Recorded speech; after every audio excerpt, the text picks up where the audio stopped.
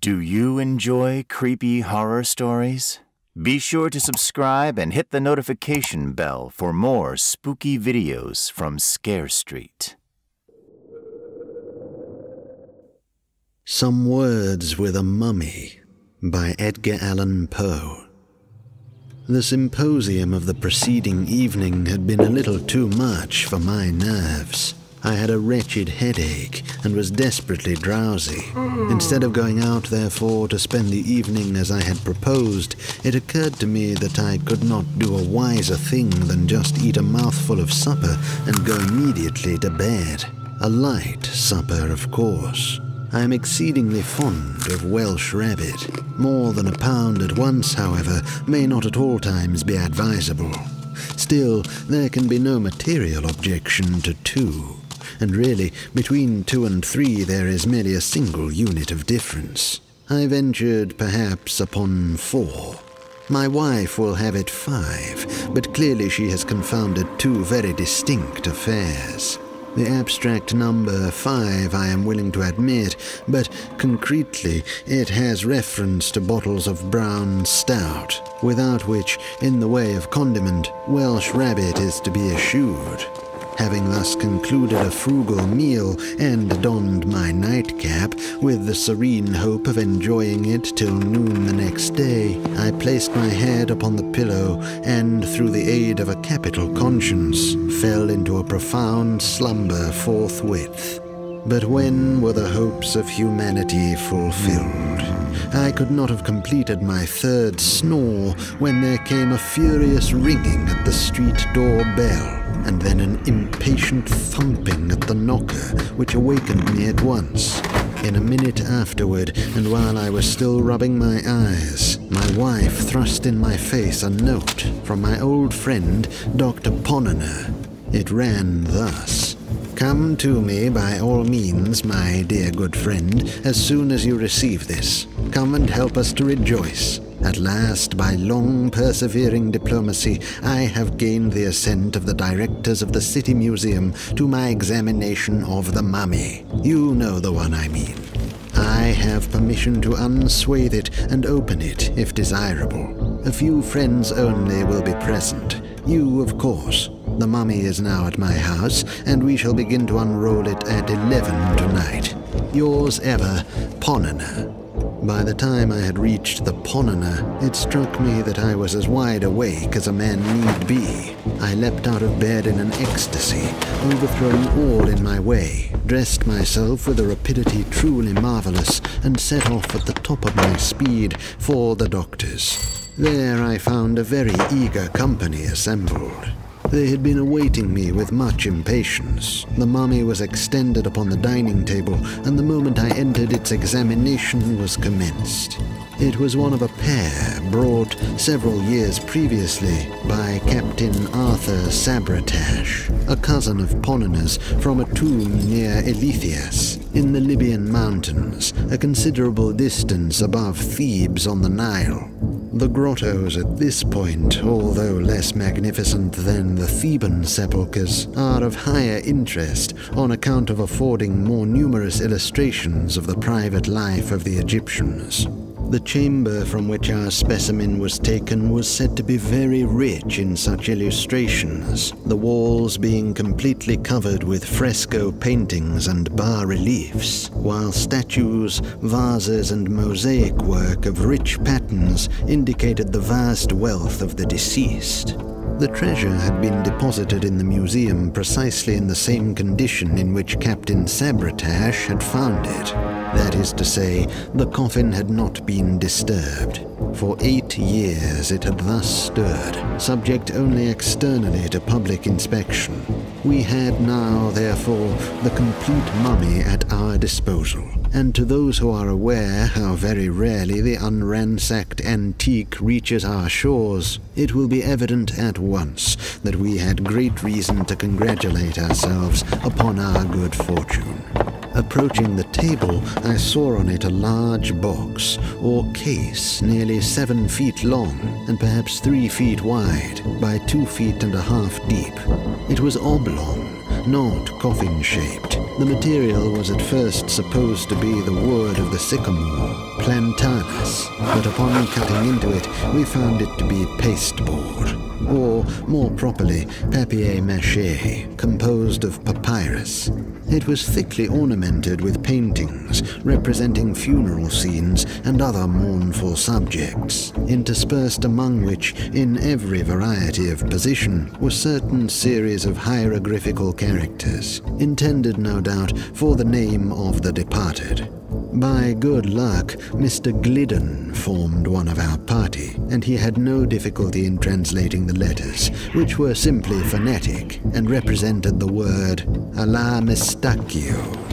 We had some difficulty in getting this case open without injury, but having at length accomplished the task, we came to a second, coffin-shaped and very considerably less in size than the exterior one, but resembling it precisely in every other respect. The interval between the two was filled with resin, which had in some degree defaced the colors of the interior box. Upon opening this latter, which we did quite easily, we arrived at a third case, also coffin-shaped, and varying from the second one in no particular, except in that of its material, which was cedar and still emitted the peculiar and highly aromatic odor of that wood. Between the second and the third case there was no interval, the one fitting accurately within the other. Removing the third case, we discovered and took out the body itself. We had expected to find it, as usual, enveloped in frequent rolls, or bandages of linen. But in place of these, we found a sort of sheath made of papyrus, and coated with a layer of plaster, thickly gilt and painted.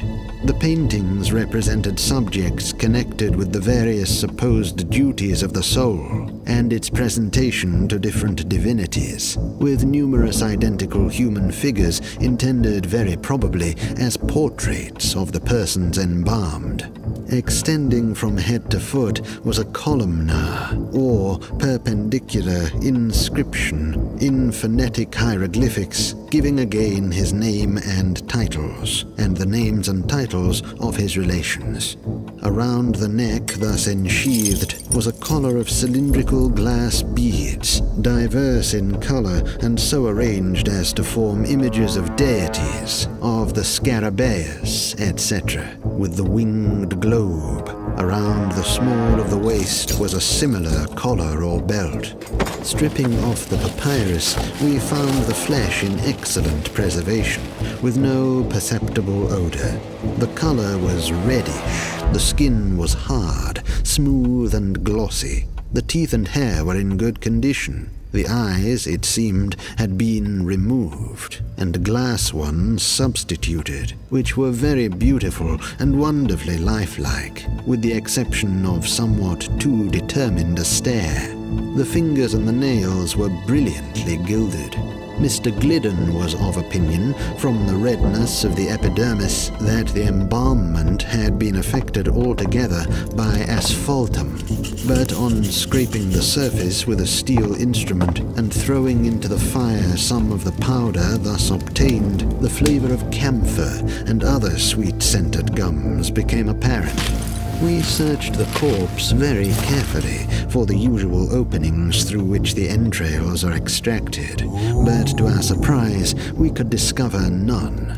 No member of the party was at that period aware that entire or unopened mummies are not infrequently made. The brain it was customary to withdraw through the nose, the intestines through an incision in the side. The body was then shaved, washed and salted, then laid aside for several weeks, when the operation of embalming, properly so called, began. As no trace of an opening could be found, Dr. Ponnaner was preparing his instruments for dissection, when I observed that it was then past 2 o'clock. Hereupon it was agreed to postpone the internal examination until the next evening, and we were about to separate for the present when someone suggested an experiment or two with the voltaic pile. The application of electricity to a mummy 3,000 or 4,000 years old at least was an idea, if not very sage, still sufficiently original, and we all caught it at once. About 1/10 in earnest and 9/10 in jest, we arranged a battery in the doctor's study and conveyed thither the Egyptian. It was only after much trouble that we succeeded in laying bare some portions of the temporal muscle, which appeared of less stony rigidity than other parts of the frame, but which, as we had anticipated, of course, gave no indication of galvanic susceptibility when brought in contact with the wire. This, the first trial indeed, seemed decisive, and, with a hearty laugh at our own absurdity, we were bidding each other good night, when my eyes, happening to fall upon those of the mummy, were there immediately riveted in amazement. My brief glance, in fact, had sufficed to assure me that the orbs, which we had all supposed to be glass, and which were originally noticeable for a certain wild stare, were now so far covered by the lids that only a small portion of the tunica albuginea remained visible. With a shout, I recalled attention to the fact, and it became immediately obvious to all. I cannot say that I was alarmed at the phenomenon, because alarmed is, in my case, not exactly the word. It is possible, however, that but for the brown stout, I might have been a little nervous. As for the rest of the company, they really made no attempt at concealing the downright fright which possessed them. Dr. Ponana was a man to be pitied. Mr. Glidden, by some peculiar process, rendered himself invisible. Mr. Silk Buckingham, I fancy, will scarcely be so bold as to deny that he made his way upon all fours under the table. After the first shock of astonishment, however, we resolved, as a matter of course, upon further experiment forthwith. Our operations were now directed against the great toe of the right foot. We made an incision over the outside of the exterior os sesamoideum pollicis pedis, and thus got at the root of the abductor muscle. Readjusting the battery, we now applied the fluid to the bisected nerves, when, with a movement of exceeding lifelikeness, the mummy first drew up its right knee so as to bring it nearly in contact with the abdomen, and then, straightening the limb with inconceivable force, bestowed a kick upon Dr. Ponana, which had the effect of discharging that gentleman like an arrow from a catapult through a window into the street below. We rushed out en masse to bring in the mangled remains of the victim, but had the happiness to meet him upon the staircase, coming up in an unaccountable hurry. Brimful of the most ardent philosophy, and more than ever impressed with the necessity of prosecuting our experiment with vigor and with zeal. It was by his advice, accordingly, that we made upon the spot a profound incision into the tip of the subject's nose, while the doctor himself, laying violent hands upon it, pulled it into vehement contact with the wire. Morally and physically, figuratively and literally, was the effect electric. In the first place, the corpse opened its eyes and winked very rapidly for several minutes, as does Mr. Barnes in the pantomime. In the second place, it sneezed. In the third, it sat upon end. In the fourth, it shook its fists in Dr. Ponana's face. In the fifth, turning to Messrs. Glidden and Buckingham, it addressed them in very capital Egyptian thus: "I must say, gentlemen, that I am as much surprised as I am mortified at your behavior. Of Dr. Ponana, nothing better was to be expected. He is a poor little fat fool who knows no better. I pity and forgive him. But you, Mr. Glidden, and you, Silk, who have traveled and resided in Egypt until one might imagine you to the manner born, you, I say, who have been so much among us that you speak Egyptian fully as well, I think, as you write your mother tongue, you, whom I have always been led to regard as the firm friend of the mummies, I really did anticipate more gentlemanly conduct from you. What am I to think of your standing quietly by and seeing me thus unhandsomely used? What am I to suppose by your permitting Tom, Dick, and Harry to strip me of my coffins and my clothes in this wretchedly cold climate? In what light, to come to the point, am I to regard your aiding and abetting that miserable little villain, Dr. Poniner, in pulling me by the nose? It will be taken for granted, no doubt, that upon hearing this speech under the circumstances, we all either made for the door or fell into violent hysterics, or went off in a general swoon. One of these three things was, I say, to be expected. Indeed, each and all of these lines of conduct might have been very plausibly pursued. And upon my word, I am at a loss to know how or why it was that we pursued neither the one nor the other. But perhaps the true reason is to be sought in the spirit of the age, which proceeds by the rule of contraries altogether, and is now usually admitted as the solution of everything in the way of paradox and impossibility.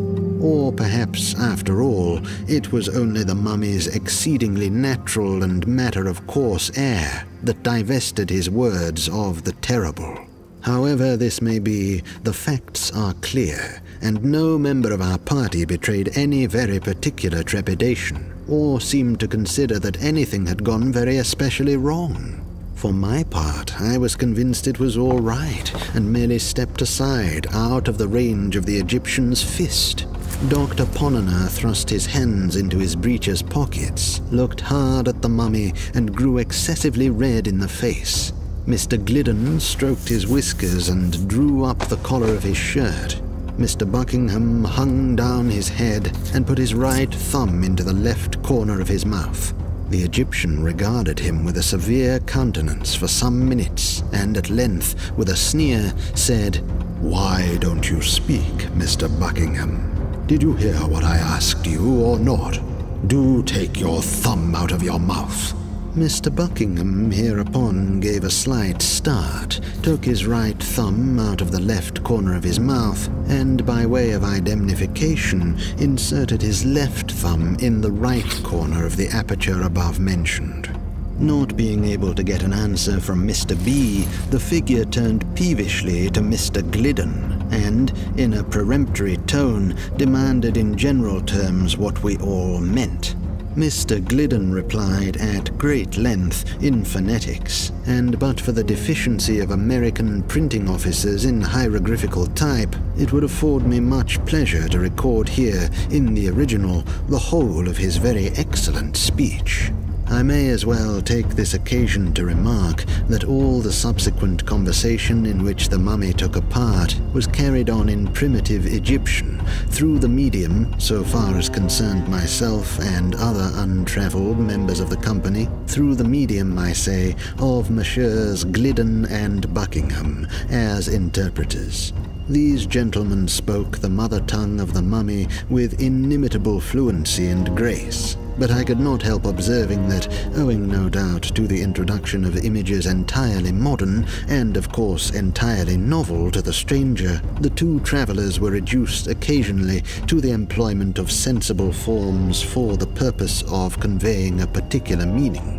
Mr. Glidden, at one period, for example, could not make the Egyptian comprehend the term politics until he sketched upon the wall, with a bit of charcoal, a little carbuncle-nosed gentleman out at elbows, standing upon a stump, with his left leg drawn back, right arm thrown forward, with his fist shut, the eyes rolled up toward heaven, and the mouth open at an angle of 90 degrees.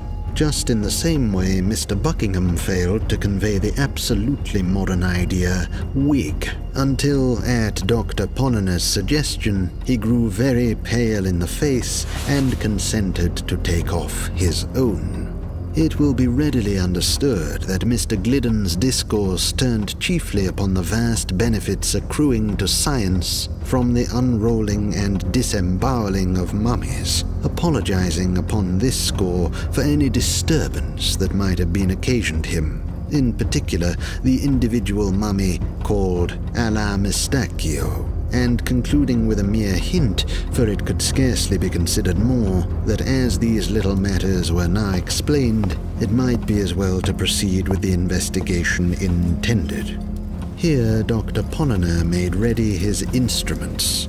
In regard to the latter suggestions of the orator, it appears that Alla Mistacchio had certain scruples of conscience, the nature of which I did not distinctly learn. But he expressed himself satisfied with the apologies tendered, and getting down from the table, shook hands with the company all round. When this ceremony was at an end, we immediately busied ourselves with repairing the damages which our subject had sustained from the scalpel. We sewed up the wound in his temple, bandaged his foot, and applied a square inch of black plaster to the tip of his nose. It was now observed that the Count, this was the title, it seems, of Alla Mistacchio, had a slight fit of shivering, no doubt from the cold. The doctor immediately repaired to his wardrobe, and soon returned with a black dress coat, made in Jennings' best manner, a pair of sky blue plaid pantaloons with straps, a pink gingham chemise, a flapped vest of brocade, a white sack overcoat, a walking cane with a hook, a hat with no brim, patent leather boots, straw-colored kid gloves, an eyeglass, a pair of whiskers, and a waterfall cravat. Owing to the disparity of size between the Count and the doctor, the proportion being as 2 to 1, there was some little difficulty in adjusting these habiliments upon the person of the Egyptian. But when all was arranged, he might have been said to be dressed. Mr. Gliddon, therefore, gave him his arm, and led him to a comfortable chair by the fire, while the doctor rang the bell upon the spot and ordered a supply of cigars and wine. The conversation soon grew animated. Much curiosity was, of course, expressed in regard to the somewhat remarkable fact of Alla Mistacchio's still remaining alive. "I should have thought," observed Mr. Buckingham, "that it is high time you were dead." "Why?" replied the Count, very much astonished.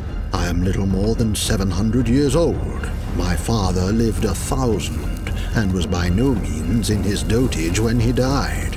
Here ensued a brisk series of questions and computations, by means of which it became evident that the antiquity of the mummy had been grossly misjudged. It had been 5,050 years and some months since he had been consigned to the catacombs of Eleuthias. "But my remark," resumed Mr. Buckingham, "had no reference to your age at the period of internment. I am willing to grant, in fact, that you are still a young man, and my allusion was to the immensity of time during which, by your own showing, you must have been done up in asphaltum." "In what?" said the Count. "In asphaltum," persisted Mr. B. "Ah, yes, I have some faint notion of what you mean. It might be made to answer, no doubt, but in my time we employed scarcely anything else than the bichloride of mercury." "But what we are especially at a loss to understand," said Dr. Ponnonner, "is how it happens that, having been dead and buried in Egypt 5,000 years ago, you are here today, all alive and looking so delightfully well."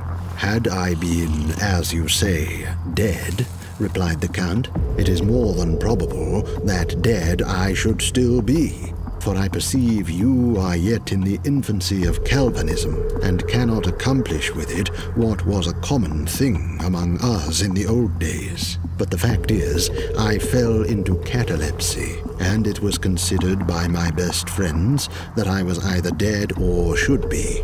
They accordingly embalmed me at once. I presume you are aware of the chief principle of the embalming process?" "Why, not altogether." "Why, I perceive a deplorable condition of ignorance. Well, I cannot enter into details just now, but it is necessary to explain that to embalm, properly speaking, in Egypt was to arrest indefinitely all the animal functions subjected to the process. I use the word animal in its widest sense, as including the physical, not more than the moral and vital being. I repeat that the leading principle of embalmment consisted with us in the immediately arresting and holding in perpetual abeyance all the animal functions subjected to the process. To be brief, in whatever condition the individual was at the period of embalmment, in that condition he remained. Now, as it is my good fortune to be of the blood of the Scarabaeus, I was embalmed alive, as you see me at present. "The blood of the Scarabaeus?" exclaimed Dr. Ponnonner. Yes, the Scarabaeus was the insignium, or the arms, of a very distinguished and very rare patrician family. To be of the blood of the Scarabaeus is merely to be one of that family of which the Scarabaeus is the insignium. I speak figuratively. But what has this to do with you being alive? Why, it is the general custom in Egypt to deprive a corpse, before embalmment, of its bowels and brains. The race of the Scarabaei alone did not coincide with the custom. Had I not been a Scarabaeus, therefore, I should have been without bowels and brains, and without either it is inconvenient to live. "I perceive that," said Mr. Buckingham, "and I presume that all the entire mummies that come to hand are of the race of Scarabaei?" "Beyond doubt." "I thought," said Mr. Glidden very meekly, "that the Scarabaeus was one of the Egyptian gods." "One of the Egyptian what?" exclaimed the mummy, starting to his feet. "Gods," repeated the traveller. "Mr. Glidden, I really am astonished to hear you talk in this style," said the Count, resuming his chair. "No nation upon the face of the earth has ever acknowledged more than one god. The Scarabaeus, the ibis, etc., were with us, as similar creatures have been with others, the symbols or media through which we offered worship to the Creator too august to be more directly approached." There was here a pause. At length the colloquy was renewed by Dr. Ponnonner. "It is not improbable, then, from what you have explained," said he, "that among the catacombs near the Nile there may exist other mummies of the Scarabaeus tribe in a condition of vitality?" "There can be no question of it," replied the Count. "All the Scarabaei embalmed accidentally while alive are alive now. Even some of those purposely so embalmed may have been overlooked by their executors and still remain in the tomb." "Will you be kind enough to explain," I said, "what you mean by purposely so embalmed?" "With great pleasure," answered the mummy, after surveying me leisurely through his eyeglass, for it was the first time I had ventured to address him a direct question. "With great pleasure," he said. "The usual duration of man's life in my time was about 800 years. Few men died unless by most extraordinary accident before the age of 600. Few lived longer than a decade of centuries, but 8 were considered the natural term. After the discovery of the embalming principle, as I have already described it to you, it occurred to our philosophers that a laudable curiosity might be gratified, and at the same time the interests of science much advanced, by living this natural term in installments. In the case of history, indeed, experience demonstrated that something of this kind was indispensable. An historian, for example, having attained the age of 500, would write a book with great labor and then get himself carefully embalmed, leaving instructions to his executors pro tem that they should cause him to be revivified after the lapse of a certain period, say 500 or 600 years. Resuming existence at the expiration of this time, he would invariably find his great work converted into a species of haphazard notebook. That is to say, into a kind of literary arena for the conflicting guesses, riddles, and personal squabbles of whole herds of exasperated commentators. These guesses, etc., which passed under the name of annotations or emendations, were found so completely to have enveloped, distorted, and overwhelmed the text that the author had to go about with a lantern to discover his own book. When discovered, it was never worth the trouble of the search. After rewriting it throughout, it was regarded as the bounden duty of the historian to set himself to work immediately in correcting, from his own private knowledge and experience, the traditions of the day concerning the epoch at which he had originally lived. Now, this process of rescription and personal rectification, pursued by various individual sages from time to time, had the effect of preventing our history from degenerating into absolute fable. "I beg your pardon," said Dr. Ponnonner at this point, laying his hand gently upon the arm of the Egyptian. "I beg your pardon, sir, but may I presume to interrupt you for one moment?" "By all means," replied the Count, drawing up. "I merely wished to ask you a question," said the doctor. "You mentioned the historian's personal correction of traditions respecting his own epoch. Pray, sir, upon an average, what proportion of these Kabbalah were usually found to be right?" "The Kabbalah, as you properly term them, sir, were generally discovered to be precisely on a par with the facts recorded in the unrewritten histories themselves. That is to say, not one individual iota of either was ever known, under any circumstances, to be not totally and radically wrong." "But since it is quite clear," resumed the doctor, "that at least 5,000 years have elapsed since your entombment, I take it for granted that your histories at that period, if not your traditions, were sufficiently explicit on that one topic of universal interest, the creation, which took place, as I presume you are aware, only about 10 centuries before." "Sir," said the Count alla Mestacchio. The doctor repeated his remarks, but it was only after much additional explanation that the foreigner could be made to comprehend them. The latter at length said, hesitatingly, "The ideas you have suggested are, to me, I confess, utterly novel. During my time, I never knew anyone to entertain so singular a fancy as that the universe, or this world, if you will have it so, ever had a beginning at all. I remember once, and once only, hearing something remotely hinted by a man of many speculations concerning the origin of the human race, and by this individual the very word Adam, or red earth, which you make use of, was employed. He employed it, however, in a generical sense, with reference to the spontaneous germination from rank soil, just as 1,000 of the lower genera of creatures are germinated. The spontaneous germination, I say, of 5 vast hordes of men simultaneously upspringing in 5 distinct and nearly equal divisions of the globe." Here, in general, the company shrugged their shoulders, and 1 or 2 of us touched our foreheads with a very significant air. Mr. Silk Buckingham, first glancing slightly at the occiput and then at the sinciput of alla Mestacchio, spoke as follows.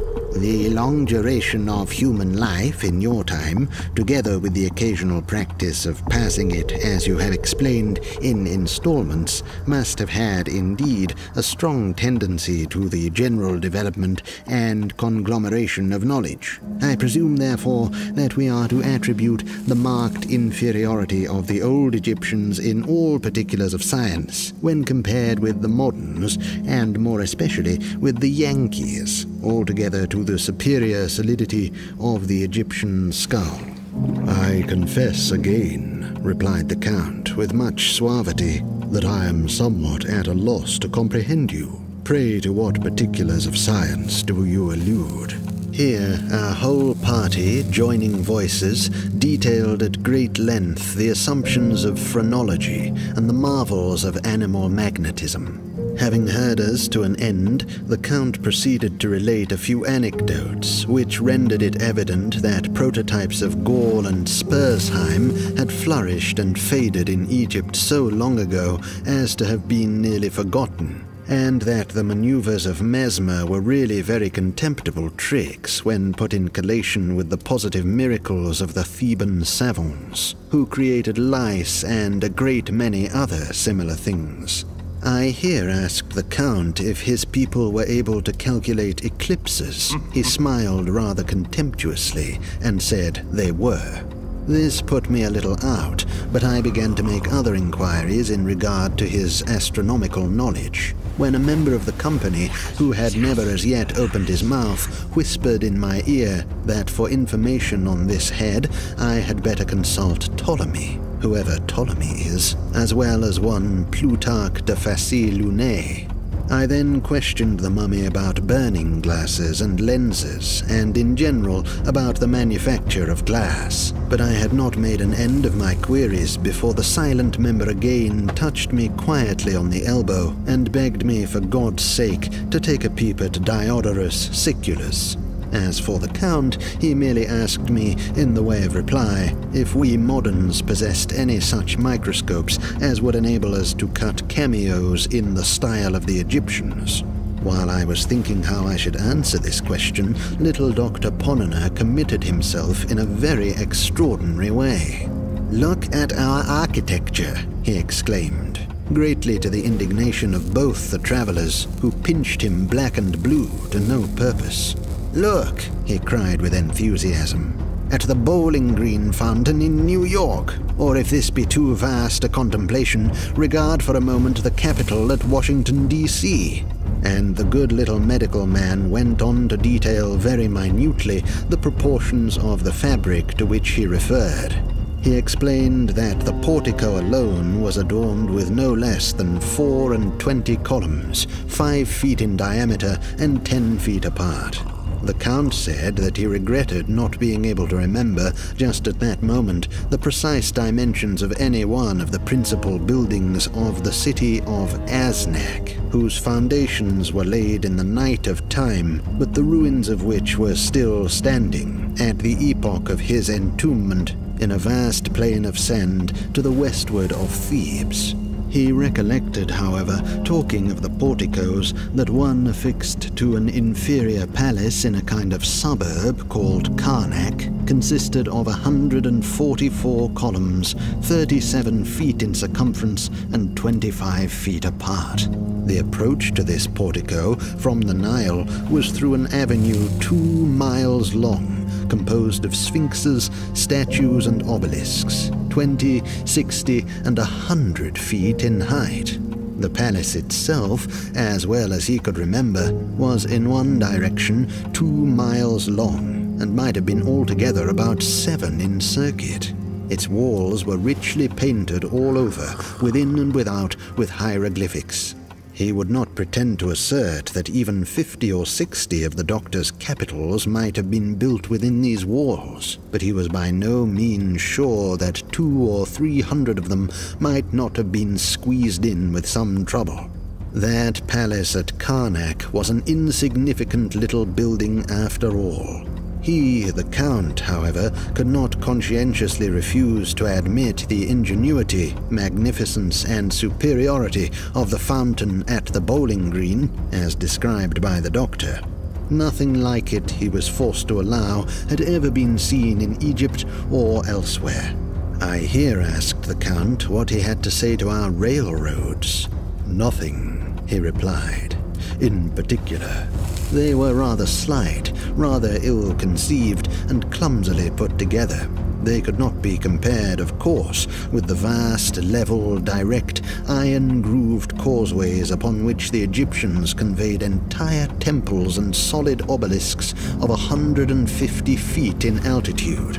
I spoke of our gigantic mechanical forces. He agreed that we knew something in that way, but inquired how I should have gone to work in getting up the imposts on the lintels of even the little palace at Karnak. This question I concluded not to hear, and demanded if he had any idea of artesian wells, but he simply raised his eyebrows, while Mr. Glidden winked at me very hard and said in a low tone that one had been recently discovered by the engineers employed to bore for water in the Great Oasis.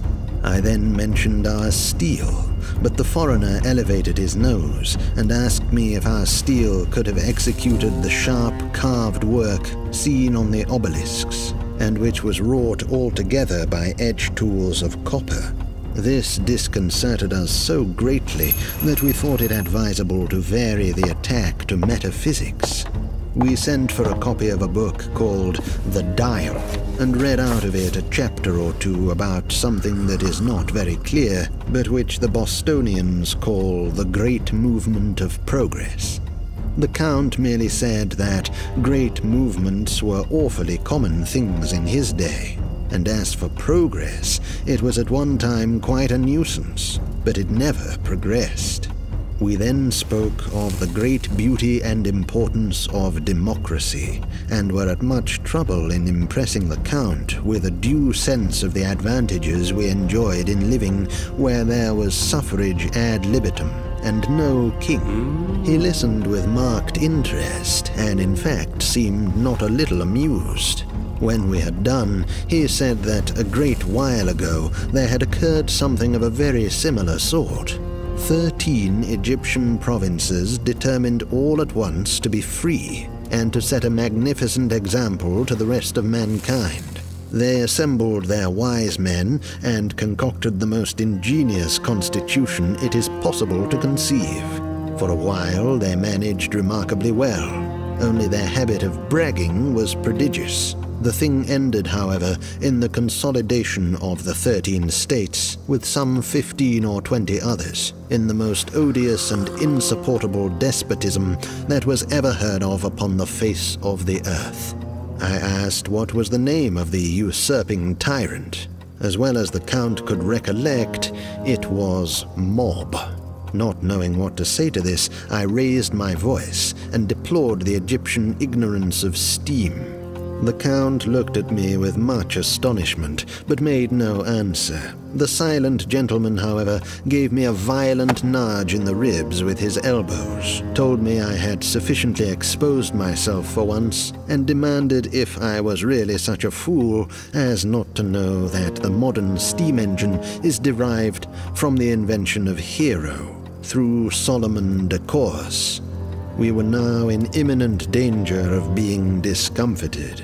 But, as good luck would have it, Dr. Ponnonner, having rallied, returned to our rescue and inquired if the people of Egypt would seriously pretend to rival the moderns in the all-important particular of dress. The Count, at this, glanced downward to the straps of his pantaloons, and then, taking hold of the end of one of his coat-tails, held it up close to his eyes for some minutes. Letting it fall at last, his mouth extended itself very gradually from ear to ear, but I do not remember that he said anything in the way of reply. Hereupon we recovered our spirits, and the doctor, approaching the mummy with great dignity, desired it to say candidly, upon its honor as a gentleman, if the Egyptians had comprehended at any period the manufacture of either Ponnonner's lozenges or Brandreth's pills. We looked with profound anxiety for an answer, but in vain. It was not forthcoming. The Egyptian blushed and hung down his head. Never was triumph more consummate. Never was defeat borne with so ill a grace. Indeed, I could not endure the spectacle of the poor mummy's mortification. I reached my hat, bowed to him stiffly, and took leave. Upon getting home, I found it past 4 o'clock and went immediately to bed. It is now 10 a.m. I have been up since 7, penning these memoranda for the benefit of my family and of mankind.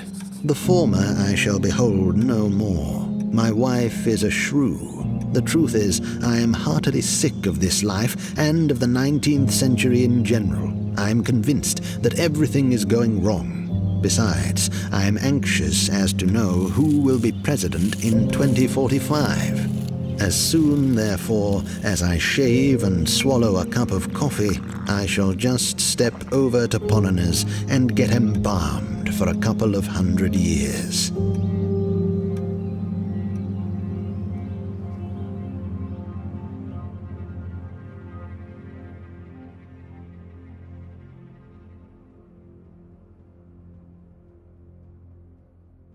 Are you looking for more creepy horror stories?